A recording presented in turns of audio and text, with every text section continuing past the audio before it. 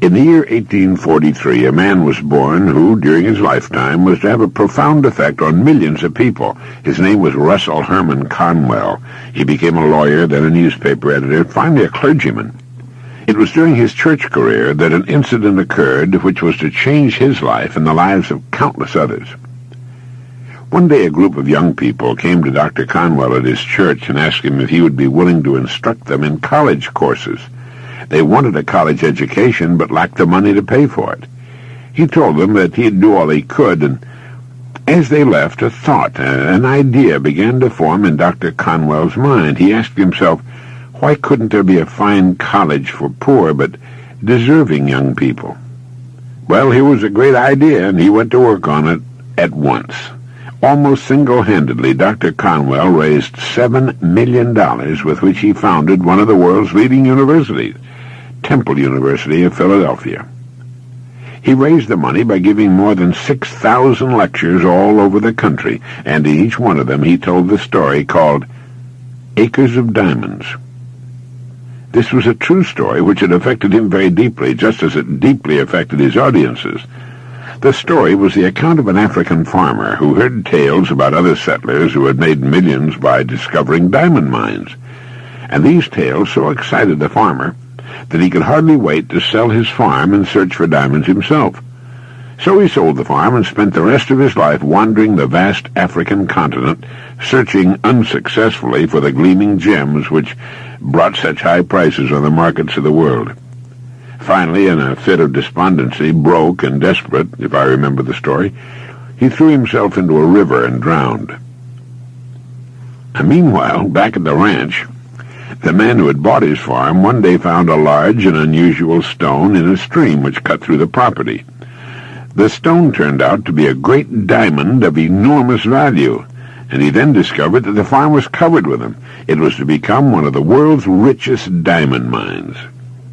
The first farmer had owned literally acres of diamonds, but he had sold them for practically nothing in order to look for them someplace else. If he had only taken the time to study and prepare himself, to learn what diamonds look like in their rough state, and had first thoroughly explored the land he owned, he would have found the millions upon millions he sought right on his own property. The thing about this story that so profoundly affected Dr. Conwell and subsequently millions of others was the idea that each of us at this moment is standing in the middle of his own acres of diamonds. If we'll only have the wisdom and patience to intelligently and effectively explore the ground on which we now stand, the work in which we're now engaged, we'll usually find that it contains the riches we seek, whether they be financial or intangible or both. Before we go running off to what we think are greener pastures, let's make sure that our own is not just as green or perhaps even greener. You see, while we're looking at other pastures, other people are looking at ours. Someone has said, if the other pasture looks greener, maybe it's because it's getting better care. There's nothing more pitiful to my mind than the person who wastes his life running from one thing to another, forever looking for the pot of gold at the end of the rainbow, and never staying with one thing long enough to find it. No matter what your goal may be, perhaps the road to it can be found in the very thing in which you're now engaged. It wasn't until he was completely paralyzed and forced to reach into the resources of his mind that a courageous farmer got the idea of producing exceptionally good meat products on his farm. And from this idea, one of the country's largest meat-packing companies was born. His farm contained acres of diamonds, too. So do all the farms. He had just never seen them before. An insurance man got the idea of going back to all the people in his files and really working with them for a change, serving them the way he felt they should be served. And that year he wrote an additional $700,000 of insurance and joined the $1 Million Roundtable for the first time. He found he no longer had to approach coal prospects by working with the people he had already sold, the people he knew. And on their referrals he found acres of diamonds right in his filing cabinet. A man from a small town amassed a fortune starting with a single service station. In the beginning, when things were tough, he would ask himself each morning, what can I do to increase my service to my customers? You see, he had the key. What can I do to increase my service to my customers? Well, he's retired now, and his son and daughter head the large, complex enterprise that all started with a small service station and a daily question that will virtually guarantee success in any undertaking. What can I do to increase my service to my customers? Answer that question in constantly new and better ways, and sales and profits will take care of themselves. Do you know what the so-called average person would have done in the case I just mentioned? He or she would have been worried about how bad business was, because in the beginning my friend had a hard time just feeding his family. When one day a man drove into the station in a big shiny car, the so-called average man, seeing what he presumed to be a wealthy customer, would have said to himself, "I ought to be in his business instead of mine." See, the average person believes some businesses are better than others, instead of realizing the truth that there are no bad businesses. There are just those people who don't know enough to see the opportunities in the work they're in. No matter what our work happens to be, it's our business. We're the manager. If there seems to be no future or opportunity in it, it isn't always because it's not there, but perhaps only because we can't see it. A farmer once poked a tiny pumpkin into an empty jug, just for fun, and the pumpkin grew until it completely filled the jug and then could grow no more, and finally, when the farmer broke the glass jug, he had a pumpkin exactly the size and shape of the gallon jug. Now, if we're not careful, each of us can do a similar thing. We can mistakenly poke ourselves into jugs that limit our growth. But it's we who do the poking, not the job, not the company, nor the area, nor the economy, nor the times. We do it. We should avoid such self-restriction and realize there's virtually no limit to our growth and development on the land upon which we now find ourselves, with our roots deep in the soil of a working philosophy of life such as the one offered by this program, and our minds and bodies in a climate of freedom.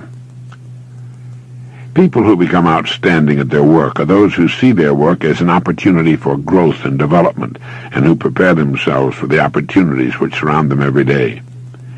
It was J.B. Matthews who wrote, "Unless a man has trained himself for his chance, the chance will only make him ridiculous. A great occasion is worth to a man exactly what his preparation enables him to make of it." Preparation is the key. This means becoming so good, so competent at what we're now doing, we'll actually force the opportunities we seek to come our way. It takes imagination, creative imagination, to know that diamonds don't look like diamonds in their rough state, nor does a pile of iron ore look like iron or steel. Great opportunities lurk constantly in every aspect of the work in which we now find ourselves. In order to begin prospecting your acres of diamonds, start to develop a faculty called intelligent objectivity, the ability to stand off and look at your job as a stranger might, a stranger who considers your pasture greener than his own. To do this, start at the beginning. Within the framework of what industry or profession does your job fall? Do you know all you can know about your industry? How did it begin? When did it begin? Who started it? When? What is your industry's annual dollar volume? How fast has it grown during the past 20 years? What's its projected growth during the next 10 years? Do you know that many industries will double in size during the next 8 years? This takes only about a 10% gain per year. In short, start now to become a student of your industry. You'll be amazed at the results. In 5 years or less, you can become a national expert in your field, and it's the experts who write their own tickets in life. Just think of this for a moment. If you can see no limit to the growth of your own industry, doesn't it make sense to realize that there's no limit as to how far you can progress within its framework? Surveys indicate that the great majority of people seem to look at their jobs as being as far as they can go, as the end of the line. Why? They need to realize how really desperately an expanding and dynamic industry needs and seeks the uncommon person who is prepared to share in its growth. How richly it will reward this person of vision and action. On the other hand, those who are not preparing and growing are not just standing still in relation to their industry, they're going backwards. So ask yourself, do I know as much about my job and my industry as a good doctor or lawyer knows about his job, his profession? You should, you know. This is the attitude of the person who wants to become a professional at what he or she does for a living. It's far more fun, many times more rewarding and interesting, and the real pro can ride out occasional storms in economic seas in a safe boat built of research and preparation. In order to become a professional in a world of amateurs, we need to study three important subjects. 1, our company and the industry in which it operates. 2, our job and perhaps the next step upward in our career. And 3, we need to study people, since successfully serving and getting along with people will determine our success or failure.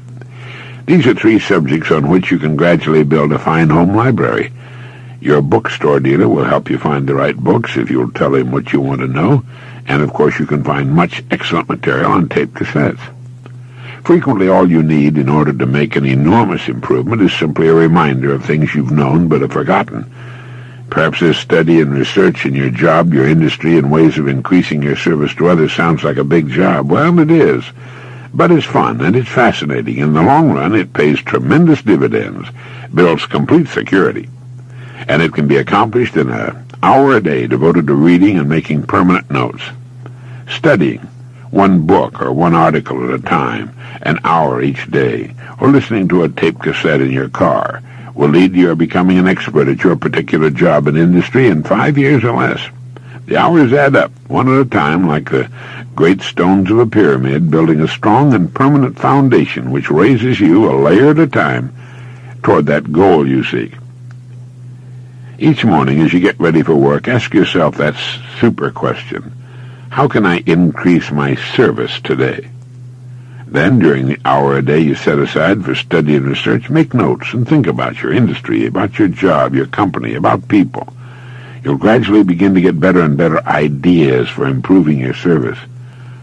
And remember the words that no person can become rich without enriching others.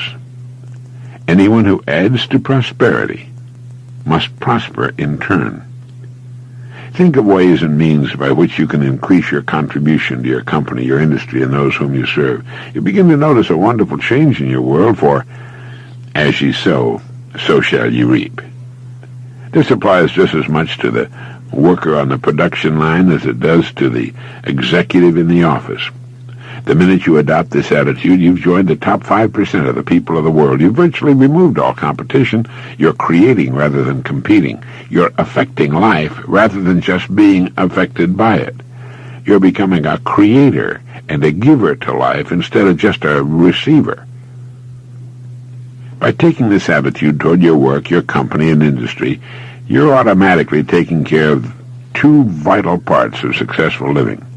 First, you'll find yourself becoming more interested and enthusiastic about your work and its future, and both interest and enthusiasm are contagious.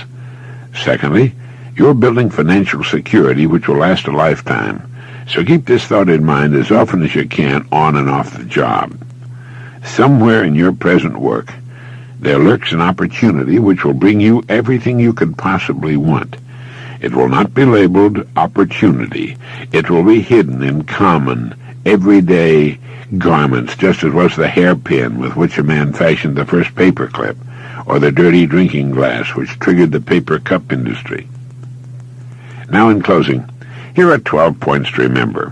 1. If we'll develop the wisdom and patience to intelligently and effectively explore the work in which we're now engaged, we will very likely find it contains the riches, tangible and intangible, we seek. 2. Before we go running off into what we think are greener pastures, let's realize our own pasture is probably unlimited. 3. There are no bad jobs. It's the way in which we go about our work that makes it good or bad. 4. Let's not poke ourselves into jugs beyond which we cannot grow. Let's avoid self-limitation. 5. Only preparation can ensure our taking advantage of the opportunities which will present themselves in the future, opportunities which are around us now. Let's begin to prepare now. 6. Put your imagination to work on the many ways and means of improving what you're now doing. 7. Learn all you can about your job, your company, and your industry. 8. Since there's no limit to the growth of your industry, it must follow there's similarly no limit to your own growth potential within that industry. 9. Our dynamic and growing economy needs and will well reward the uncommon person who prepares for a place in its growth. 10. Begin to build your library of reference material pertaining to your company, industry, job, and on how to better serve and get along with people. Most especially, as millions are doing today, turn your automobile into a learning center. Listen to tape cassettes as you drive along. 11. Set aside an hour a day for this study and research. And 12. Remember the story of the acres of diamonds.